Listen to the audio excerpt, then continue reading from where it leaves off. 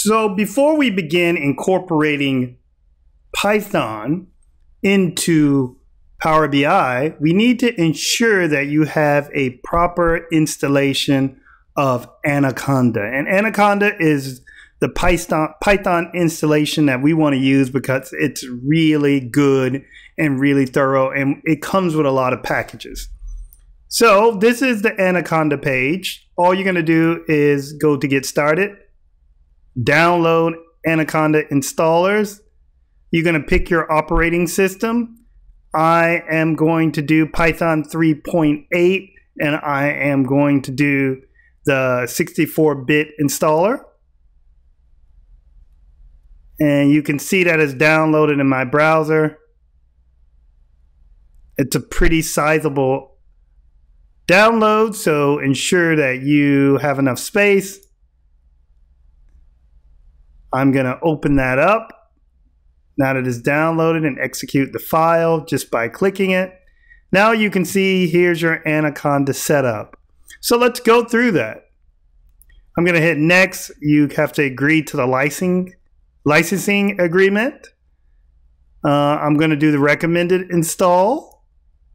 Here is where the destination folder is going to be.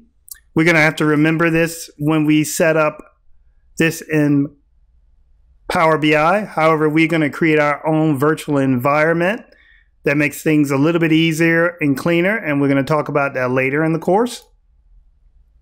So, as you see, mine is already installed in that location, but just for demonstration purposes, I'm just going to change that, and then I'm going to move it over. So make sure you have free space in a good location to install this. Then you're going to get to this part where it says add to my path for an environmental variable. No, we're not going to choose this. We're going to just have a default one. And then you're going to click install, and then it's going to install. So once you finish with your install, hit next. Then your Anaconda is installed. And you want to just hit finish your setup. First thing it's going to take you to is a tutorial. However, the main thing we want to be able to use is some of the features. So I'm going to click this off, and I'm going to go to Anaconda. So once you load up the Anaconda Navigator, this is what you'll see. You can see that you have a couple different IDEs, such as Jupyter Notebooks, and that will allow you to program. We also have Spider.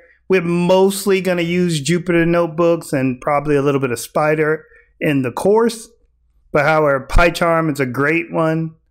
But first, I want to familiarize you with the Anaconda prompt, which is going to be very integral to us loading in packages that we want into our environment.